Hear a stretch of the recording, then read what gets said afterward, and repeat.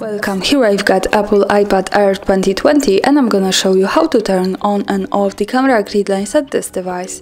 So at first let's tap on the settings button to open them, and here let's focus on this settings bar. Let's slide down a little bit and pick the camera.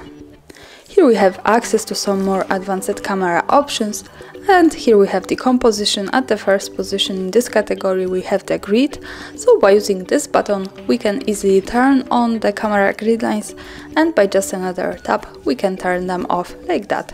So for now let me keep this turned on. Let's go to the camera now.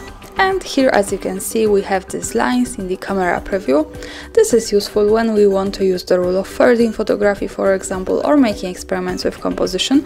Also remember that these lines are not visible at the real picture, so when I take a photo and when I go here to this button to the gallery, we can't see them at it. So they are only to help us taking better pictures.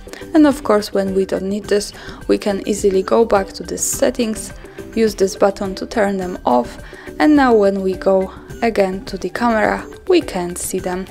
And that's all, thanks for watching, subscribe my channel and leave the thumbs up.